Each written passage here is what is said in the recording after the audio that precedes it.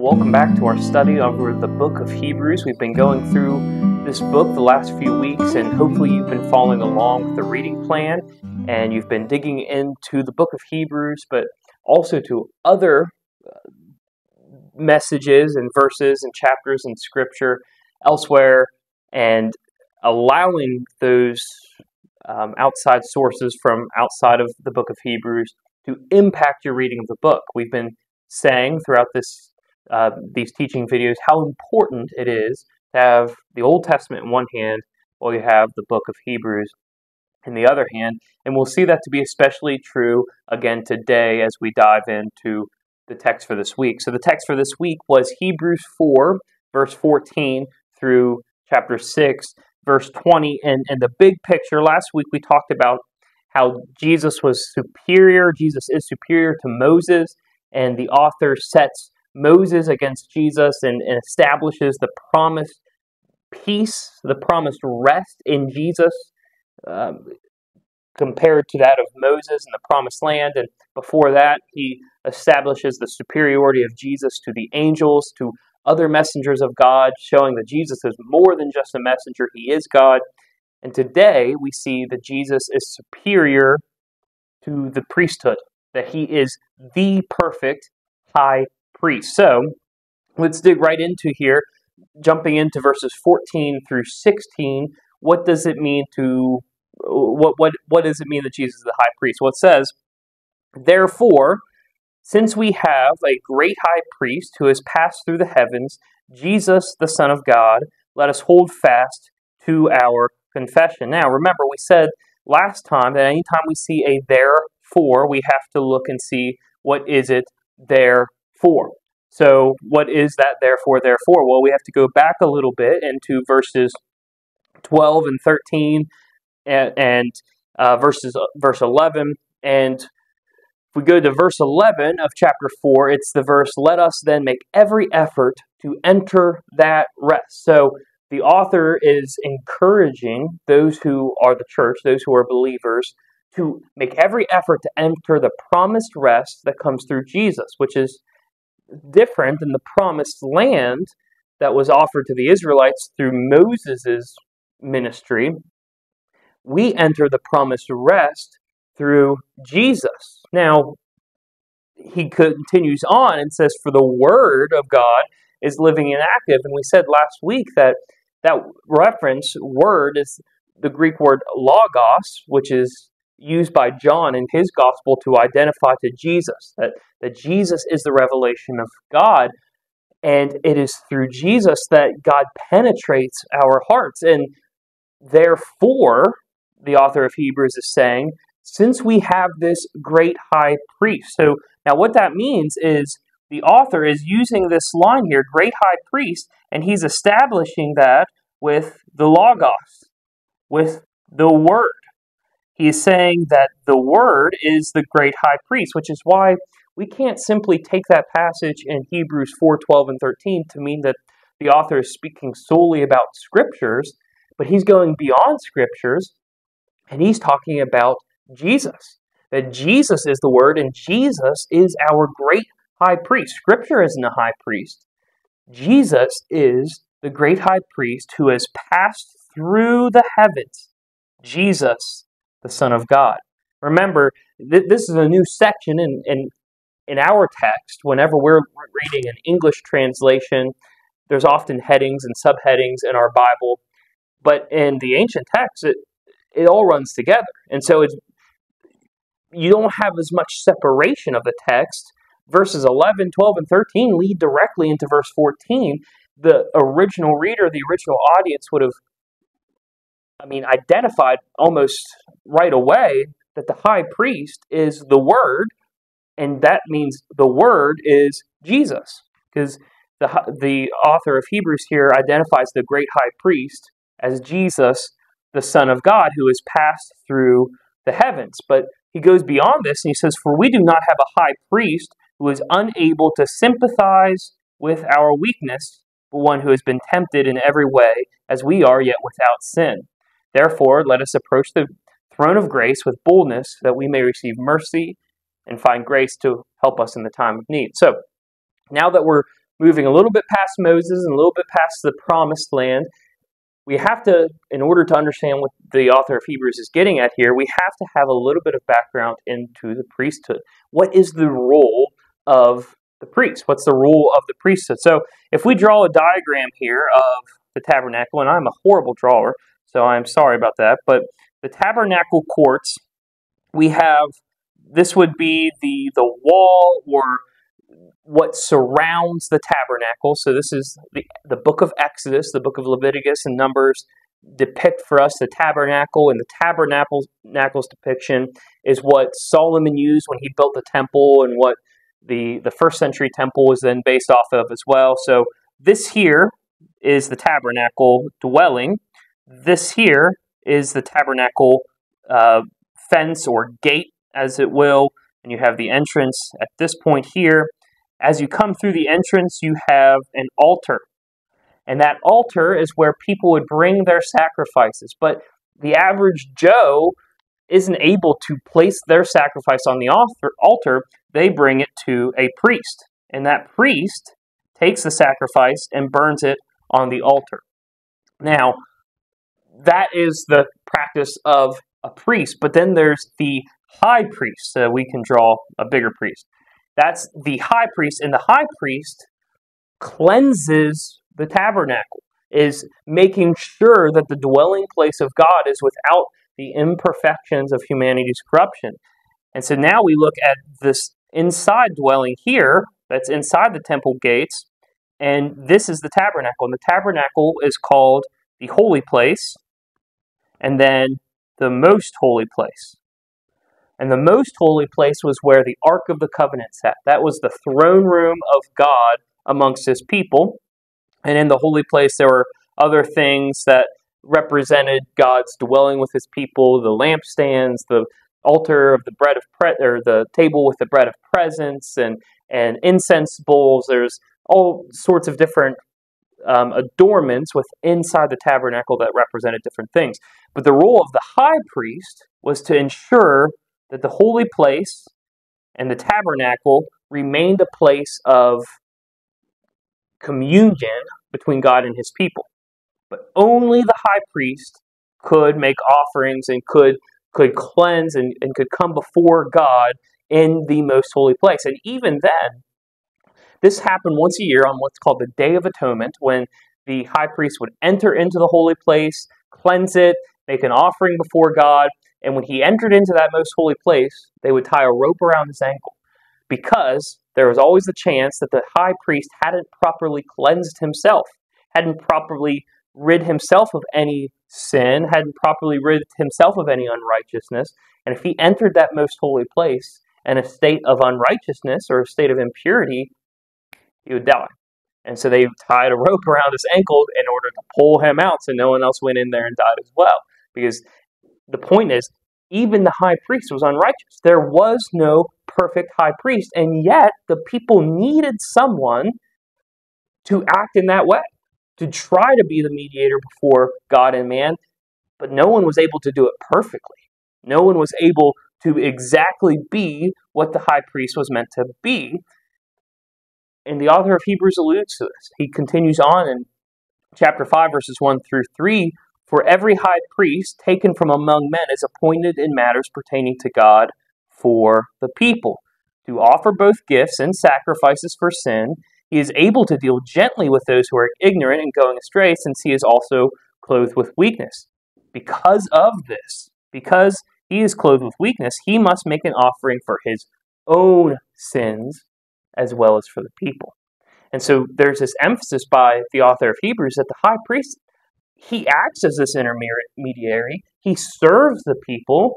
He is offering the sacrifices, but it's also for himself, to cleanse himself. The high priest of Israel was always imperfect. There was always unrighteousness resting within the high priest of Israel. So Israel needed a greater high priest, which is why when we go back up to here, we needed someone who could sympathize with us, but who is also of the heavens. Someone who is God, can sympathize with us. Someone who is humanity, who is human, but is also fully God. That was what we truly needed in order to be able to commune and come before the throne room of God. Now, the question that we have to ask ourselves is, when we see clearly that the author of Hebrews identifies Jesus as this high priest, the question that often comes up is, who is he the high priest for? Is Jesus the high priest only for the church? Is he the high priest for all of humanity, whether they're believing in him or not? Is it possible that you can be a part of God's people at one point and say, I'm not, I came to him once, I'm done now?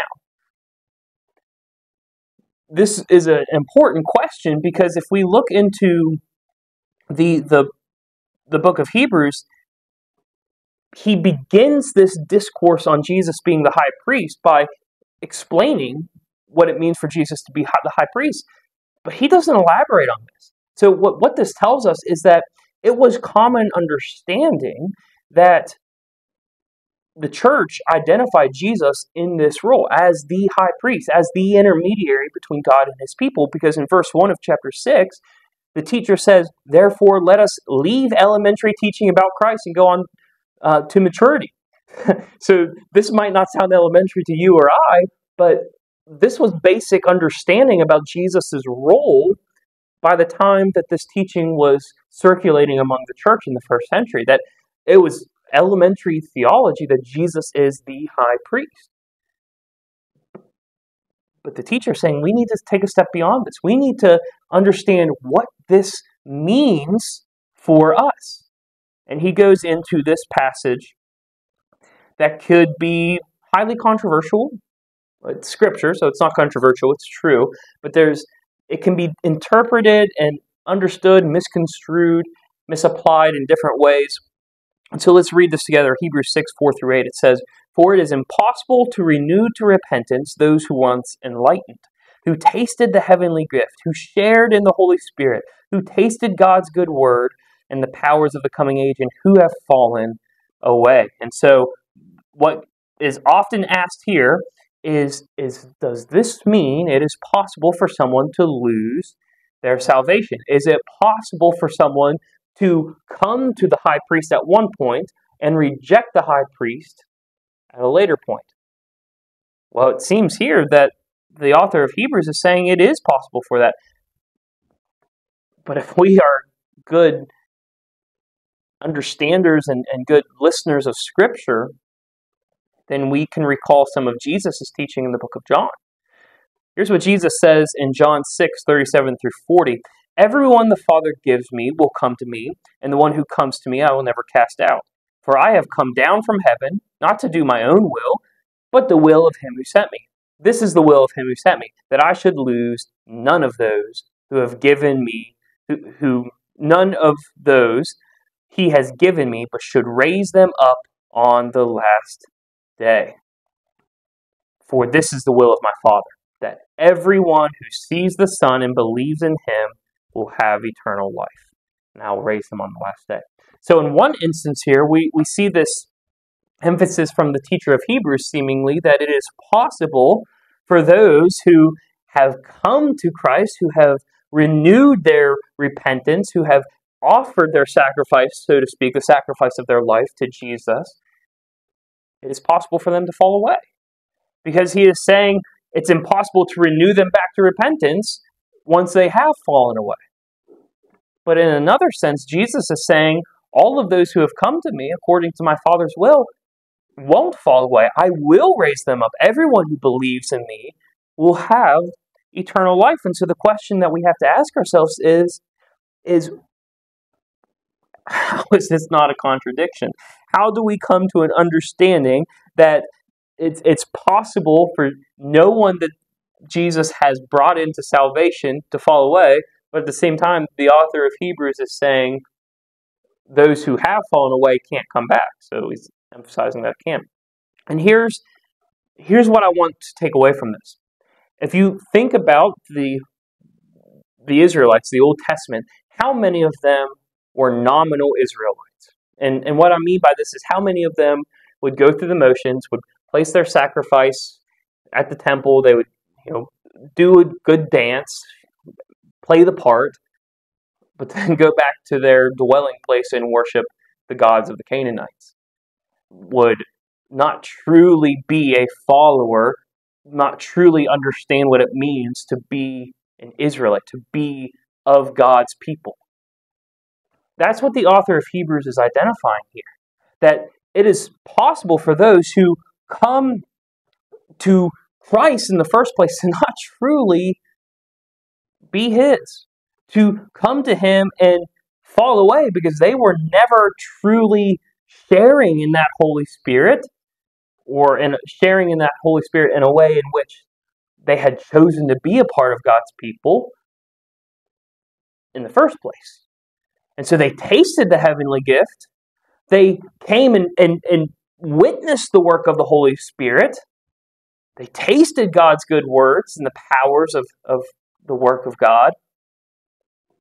But they chose the world instead. And they fell away from what God was doing. And in that case, it is true with what John is saying here, what Jesus is saying through John's Gospel, that everyone whom the Father gives the Son, everyone who sees and believes will have eternal life. Everyone who sees and believes will be raised up on the last day.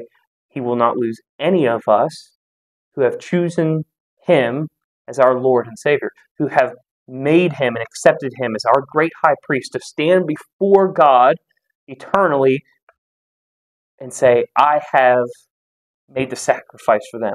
I have cleansed them. I have done the work for them.